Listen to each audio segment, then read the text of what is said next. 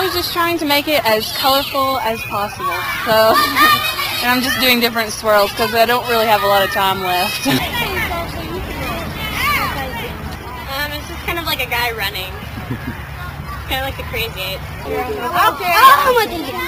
Okay, carry it up there and put it 18 and up. So we think it's a great event. We think it's our favorite Fun Fest event because it involves so many people, and it's, like I said, especially children. Oh my God, Hunter, Daddy's gonna whoop your butt. Between parents, grandparents, judges, city officials, there's anywhere between 500 to 700 people here.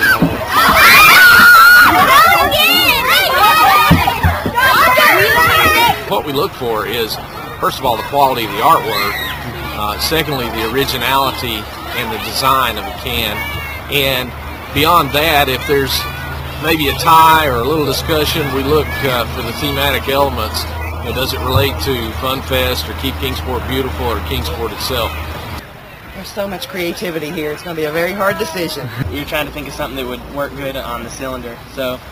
And we had lots of red paint, so we decided to do a Coke can. We wanted to make it look as much like a Coke can as we could, so we incorporated like a little abbreviated schedule of events here for the nutrition facts, and then Fun Fest was founded on community unity, so we put that down at the bottom.